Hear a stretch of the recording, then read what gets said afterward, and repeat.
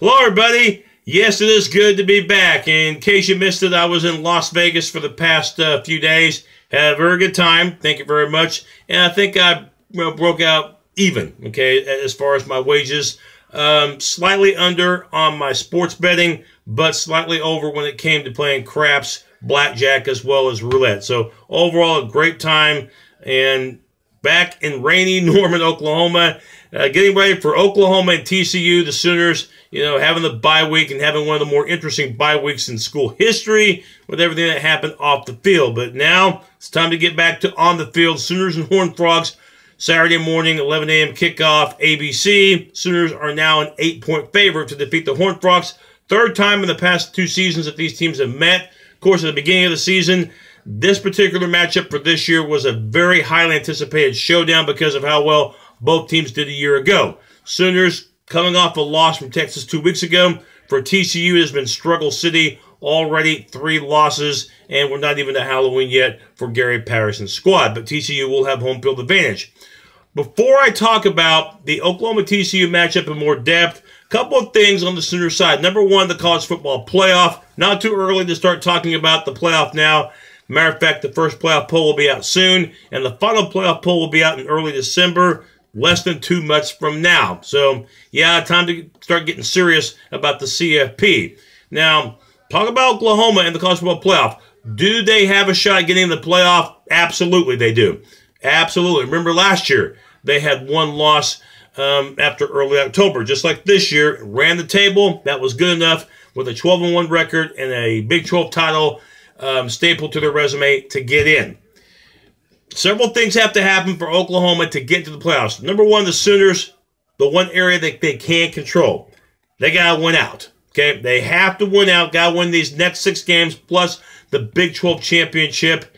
And if that happens, that's in their favor. That's the one area that they can control. But no more losses, no more mulligans, no more margin for error. Another loss, college football playoff, that dream is done. It's finished history. Now, the other elements that I'm going to mention have to take place for Oklahoma as well. And these are the ones that they cannot control. Okay? For starters, they need to play Texas in the Big 12 championship game. It's got to be against Texas, a big name. That will help, plus an opportunity to get revenge. You can beat Texas the second time around in the Big 12 championship game. I'm not saying that eliminates losing to them the first time, but it would trump them beating, losing. It would trump the debacle that happened in early October. So that would be in Oklahoma's favor. Another thing that has to happen for Oklahoma that they can't control, Texas needs to be 11-1, just like Oklahoma would need to be 11-1 for this Big 12 championship game to have national relevance, to give it that power, to give it that momentum. 11-1 versus 11-1 Oklahoma, Texas, 2 big names, and most likely the 2 teams are going to be in the top 8 in the country, maybe even higher when they meet for the Big 12 championship game. So Texas, for Oklahoma, you need to hope that Texas doesn't lose from this moment onward, because right now the Sooners do not have a quality win. They don't.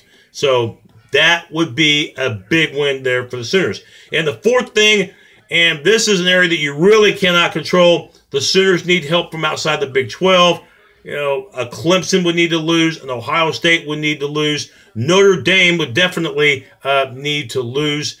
And Alabama, 1 loss for the Tide. I don't know if that's going to be enough to eliminate Alabama. They're that big of a name. But you definitely would need a Clemson, an Ohio State, or a Notre Dame loss culminated with an Oklahoma 12-1 season and a Big 12 championship.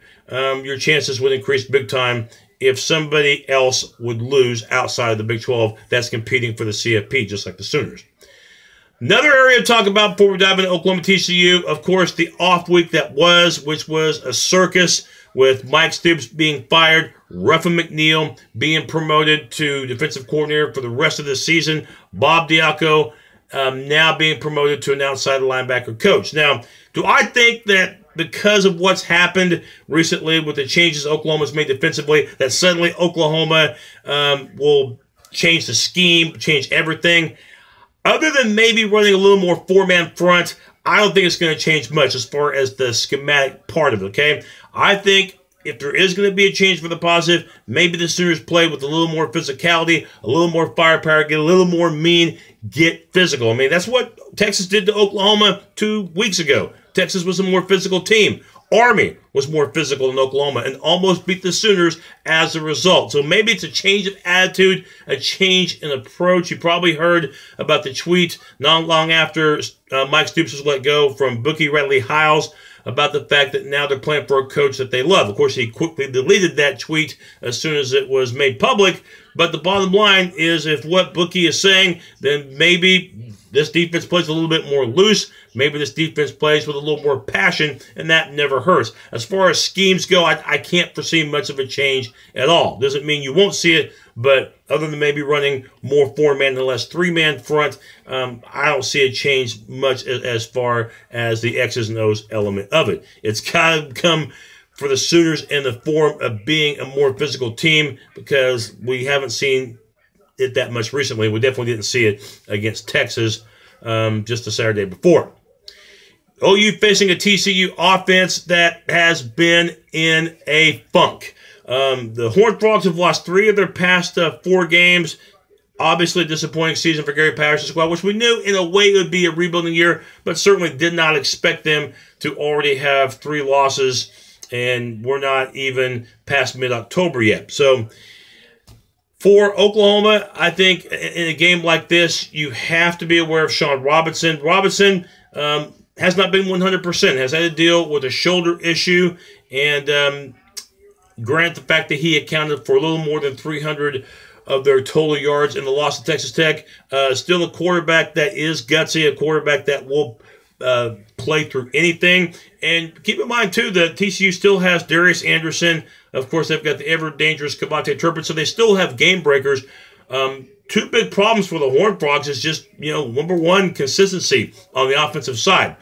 Only averaging 16 points a game in Big 12 play. That's the worst. That's worse than Kansas as far as Big 12 play goes offensively. And number 2, TCU has been turnover prone. This is where Oklahoma can try to take advantage. The Sooners themselves have created very few turnovers this year, but TCU has coughed it up 15 times already this year. That's 2.5 turnovers per game, and their turnover margin is at -9. So sometimes TCU has shot themselves in the foot trying to move the ball.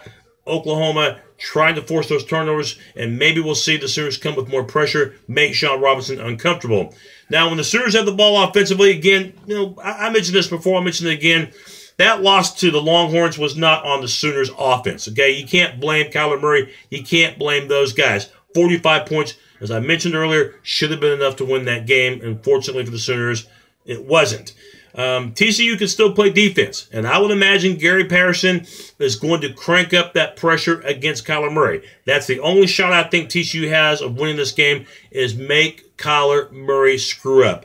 Okay, make him throw earlier than he would like. Give him some different looks, but I think you've got to do whatever you can to try to make Kyler Murray uncomfortable. He's had a Heisman Trophy-like season. I don't know if he's going to win the Heisman. Tua Tagovailoa is having a dream season, hasn't thrown an interception yet. Kyler has thrown a few interceptions this year. I would imagine you will see Gary Patterson put a lot of pressure, especially from the outside, on Kyler Murray. This Oklahoma offense, I tried to picture them scoring in the mid-40s in this game. Probably won't happen, but still, with Oklahoma's weapons, with having the bye week, getting 14 days to prepare for this game, I've got to imagine the Sooners will still be effective offensively and will score in the low to mid-30s. My final thoughts on this game, I'm not projecting an Oklahoma blowout, okay? Playing on the road, still trying to figure things out. I do think TCU will give Oklahoma a game, but in the end, the Sooners are going to have way too many answers, and I don't think TCU's offense is going to be able to keep up. I'm going to go 34-20.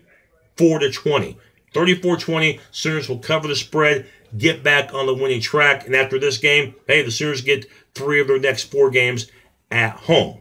A major plus there. Sooners haven't been at home, by the way, in about a month. Of course, a reminder that the Sooners will play Kansas State the week after the TCU game, and we do know that the OU-Kansas State kickoff will be at 2:30. But the Oklahoma-TCU game is another early kickoff, 11 a.m.